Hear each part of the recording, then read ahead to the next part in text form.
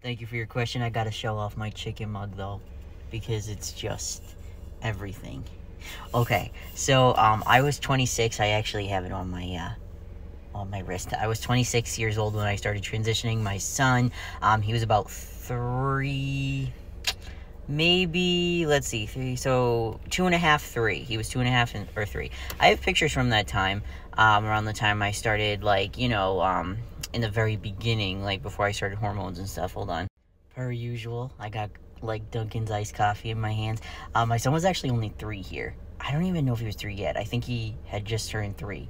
He was so tall. He's still pretty tall. I mean, he's only 8, and he's in like 1820, I think.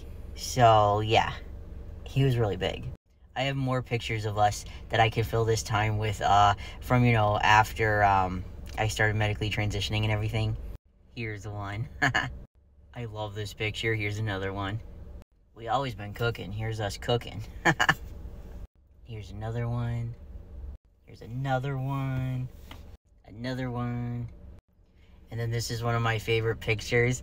This was his first day of school. He said, "I'm too punk rock for this." I made him say it, but I think he'd be happy that I did.